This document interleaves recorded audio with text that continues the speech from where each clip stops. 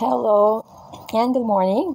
So today we're going to talk about how to be more effective in terms of communicating and how can we be better understood by our audience. I know that there are a lot of times that you thought you'll be able to be understood by your audience, but oh no, what's happening? They cannot seemingly understand what we are saying. So today I'll try to be helping you in terms of how to be better understood by others. So I want you to understand that you and your listeners are totally different individuals. And with that, there is what we call as cognitive barrier. I mean to say that your culture is so different with his or her culture. Your background is very different with his or her background. Your demographic is very different with her demographic. She has a different gender. He has a different educational background. He or she has a different likes and dislikes. So, in other words, you also have a different communication skills. You have your own set of language. He has his own set of language. And a lot more. And with that would be a barrier because you are totally coming from a different paradigm. So what I'm trying to say is that once you are communicating, it entails a lot of effort, a lot of energy, and more importantly, a lot of preparation. So once you're communicating, you also have to have a lot of words and vocabulary so that if you'll not be understood in this vocabulary set, then it might be better understood by using another words. So it demands a lot of preparation. So before your speaking engagement or in any communication, you should be interested with life. You should be interested with work. You should be interested with school. You should be interested with attitudes. You should be interested in, of course, in the attitude of people, in their different temperaments. So you should be interested about life and people.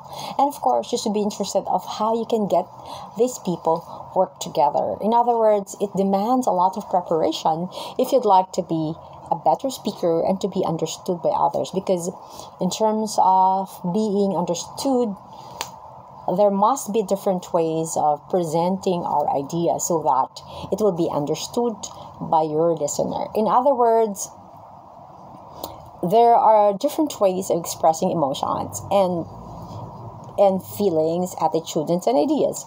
And if you could see that this idea cannot be understood in one way, then they should be willing to adjust and express it in another way. So in that case, as a speaker, it demands a lot of preparation. Number 2, because you are talking with people, one of the prerequisite is that they should trust you first. As Aristotle would term it, you should have the ethos. The ethos meaning to say that they should trust and find you credible. So how would they trust you? Of course, once you arrived in a speaking engagement or once you're talking with, like for example, a group, they should feel that they can trust you by, of course, number 1, they should feel the warmth in you. They should feel that you care for them. How they feel that? Of course, in the way you smile. If you smile a lot, then there is a tendency that they will likely to trust you because you're a warm person. And also, they will also, in the latter part, they may be feeling that you're a safe person, safe to open their feelings to, so they'll be more vulnerable in opening their feelings to you in the latter part. Warmth in the sense of the gestures you're doing. You can do open gestures. And of course, in the vocabulary that you're using. The vocabulary that you should be using should be warm, should be interesting, should be loving, should be caring, should be compassionate. So if you're be loving, compassionate, caring, most likely they will trust you. Also, you should be creating an environment wherein they would feel that You're welcoming their ideas. You should not be judgmental. You should not be gender bias or cultural bias. In other words, they should feel that the training room, the environment is safe for them to open, so that they are also, it all will also be building their trust to you. And another way of you building your ethos, or you're having a good credibility and trust, is when you're using an easy language. So even if you're very educated, even if you're from a different job, or maybe you have a lot of highfalutin vocabulary, if the audience, are not that knowledgeable of very large vocabulary, and even if they are, you try as much as possible to choose easy words, because once you are choosing difficult words, they are likely to tune out. So the more familiar with the words you're using, the better they'll be tuning in to your message. So words are just lights. Okay. The more that you present them in an easier and a shorter words, the more that they are likely to tune into your message. So if you're given a choice to choose between easy and difficult words, always choose the easy words. And if you're given a chance to choose between monosyllabic or bisyllabic words, and instead of using polysyllabic words or many syllables, you have to choose the easier version. So instead of using your remuneration, you can choose salary. Instead of choosing garbage, you can use trash. So the easier and the more familiar people are in the words that you're using, the better that they will be tuning into your language. Okay, so again, number one is to create you have to make it sure that you will lessen the noise barrier, by understanding them first. Number two is you have to make it sure that you will be able to get their trust and their credibility. And of course, number three is that you have to present logic or logos. We learned that in school. We have to, that you have to include illustrations, you have to include facts, arguments, you have to include statistics, you have to include a lot of examples, especially men, and of course women also. We have to include facts so that they will believe. You can also include testimonies so that they would know that your ideas have transformed people, have helped people. And the more you present facts, arguments, testimonies, wherein they would see people being transformed by what you're saying, then they are likely to believe that. And more importantly, once you're presenting arguments and facts, you have to make it sure that it will be connected to their feelings. In other words, for example, you're telling them that this product has that's a lot of gigs. So what is in it for me if I have a lot of gigs in my phone?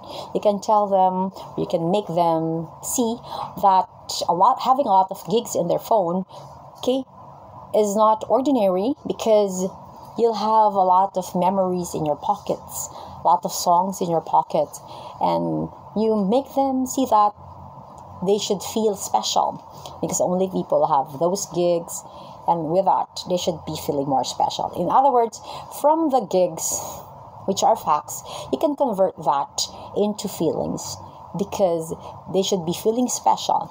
So the facts should also be connected to the emotions, because facts are just numbers, but if they'll see how it will impact them, how it will give them advantages, then they are most likely to tune in to your message.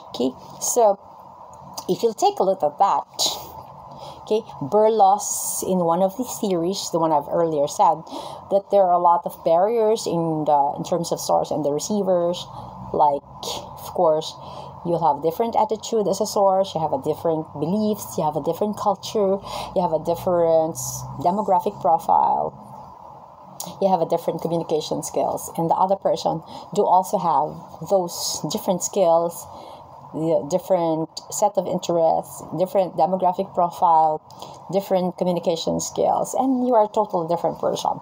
So if you are the speaker and you would see that you know that there is a goal in your mind, but the other person don't see or doesn't see that you have a goal. So you have to lead that person very patiently. You have to lead that person very carefully. You have to use a lot of senses once you're presenting. You can guide that person by using your sense of touch, sense of visual senses. Okay, you have to make him see, make him smell.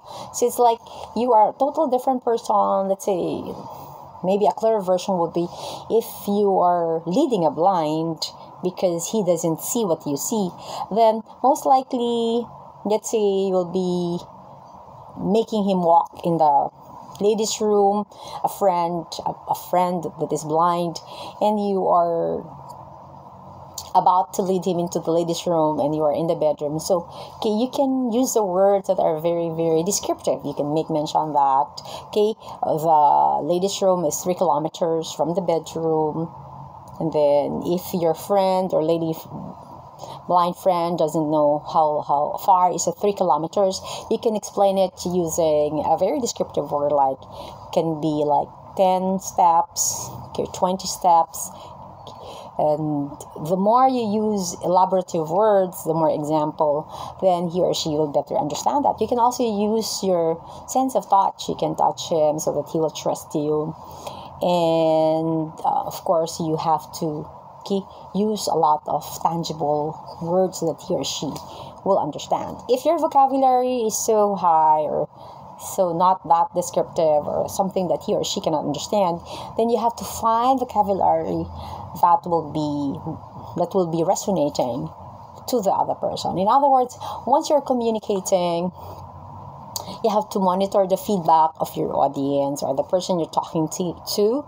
Okay, so once you're speaking, you cannot afford not to look with your receiver. You have to make it sure that you're trying to find out, okay, are these words resonating to them?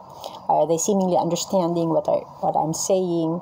Okay, are they nodding or are they shaking their heads? So you know that you need more words, more descriptive words, more meaningful words. If you know that their eyes, their facial expressions, their body movements, if they seemingly do not understand, then you need more elaboration and more examples so that they will understand what you're saying. In other words, once you're communicating, if you want to be understood, you have to have a lot of preparations. By preparing a lot of words, you also have to be doing your research in advance. What are their interests, the lifestyles? What are the words that seemingly they're familiar with? How are they as a human being, as a person? What are their preferences? The more you know about your audience, the most likely you're going to be understood by them, because communication is complex. You are a different person and the other person is a different person, as I was saying, and it demands a lot of preparation. But if you prepare, if you can choose your words carefully, if you'll be able to deliver better with enthusiasm, with persuasiveness, with warmth, then the other person will likely be too convinced. So I would like you to study more about Aristotle and his theory on rhetoric, about for you to be more persuasive. He was saying that you can analyze your ethos or your credibility and trust. You can also analyze the way you present facts by also connecting it to the pathos of the emotions. You can also study Berlow's theory, where you'll see different barriers in communication. So there are barriers in terms of source. You have also barrier in terms of the message. Okay, the message, the way you structure your message, the way you treat your message, the way the codification should be structured. So, and also there is barrier in terms of using the channel. Okay, some channel of how they have constraints and affordances or advantages and disadvantages. So the choices of channel will also affect the way you communicate, and of course the receiver. Okay, so there are a lot of Berlow's theories, and Aristotle would be able to help you to be more persuasive in terms of communicating. And if you have more theories that you're using to be more effective communicator, or better yet, if you have techniques that for you to be more effective and to be better understood, please write in the comments below so that other people will also be learning on what are your techniques if you are delivering speech or becoming a better conversation. Okay, so I hope the terminologies you've learned from today will be able to, you can use that behaviorally or in different speaking engagements or different situations, like in the class, in your training, or when you're communicating with your family members, with your friends. So hopefully that this video will be shared by you to your friends and acquaintances and classmates and co-trainees, so that if they need help on how to be more effective in communication, then they can tune it to this channel. And if you like this type of video, when I'll be helping you how to communicate better, how to be a better speaker, a better writer, a better blogger, a better writer. So, please share this video and please comment on how you can be a better speaker and what were your techniques that you'd like to share with the other people here on how to become better communicator. If you have also topics or that you'd like us to learn and to grow from each other, to share with each other, then you can also write in the comment below. So if you'd like also this type of video, you can subscribe, share, and like my video. And also, if you'd like to connect with me, you can email me at cinchdidal05@gmail.com, and the spelling of that is cinch, C as in Charlie, Y as in Yankee, N as in Nancy, C as in Charlie also, and H as in Hotel. Cinch, CYNCH05@gmail.com. I hope I can connect with you.